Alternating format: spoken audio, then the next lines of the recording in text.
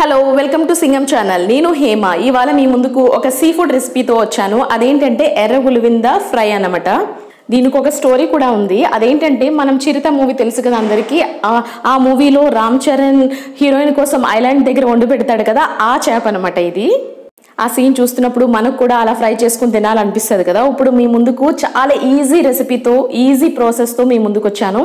So making process అనేది చూద్దాము. అప్పుడు మనం చూస్తున్నారుగా, ఇది గులివిందలే పెద్ద సైజులో ఉంటే వాటిని ఎర్ర గులివింద లేక పెద్ద గులివిందలని కూడా కొంతమంది అంటారు తెలుగులో.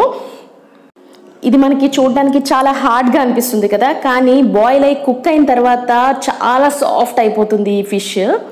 చేపను ఫ్రై చేసుకోవడానికి ముందుగా మ్యారినేషన్ చేసి పెట్టుకోవాలి. దానికోసం కొంచెం అల్లం వెల్లుల్లి paste, red chilli powder, masala powder.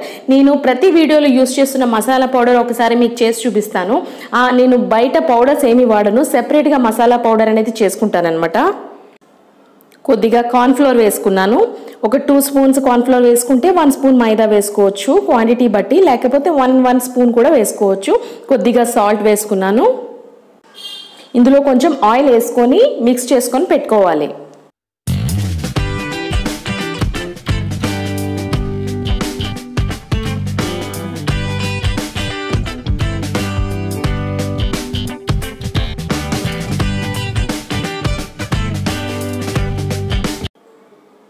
ఇప్పుడు ఈ చేపని బాగా క్లీన్ చేసుకొని కంప్లీట్ తోక ఇవన్నీ తీసేయకుండా అలా ఉంచితే మనకి విడిపోదు అనమాట చేప ఫ్రై చేస్తున్నప్పుడు. ఇలా ఘాట్లు అనేవి పెట్టుకోవాలి కంప్లీట్గా.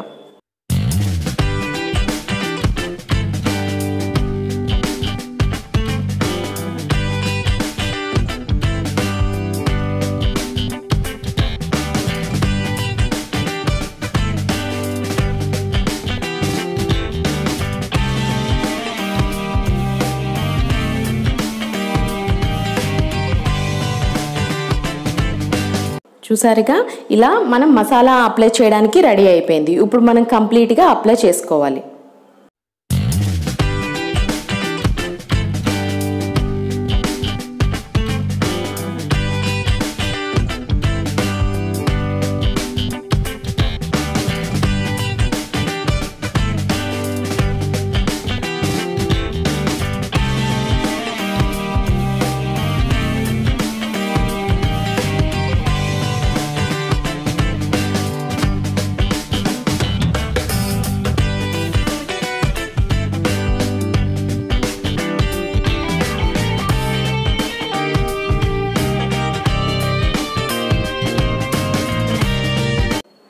ఇప్పుడు నేను ఒక గ్రిల్ ప్యాన్ తీసుకొని కొద్దిగా ఆయిల్ అప్లై చేసుకొని ఈ చేపని అందులో పెడుతున్నాను.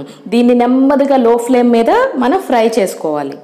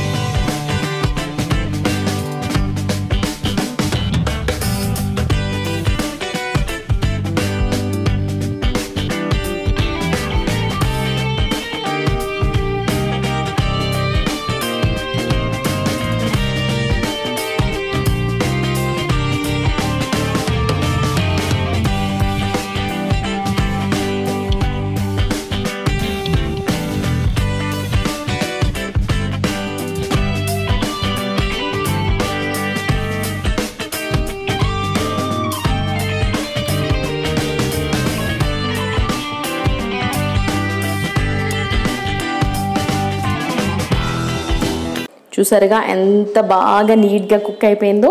ఇలా మనం ఎర్ర గులివింద చేపల ఫ్రై అనేది మనం చేసుకోవచ్చు.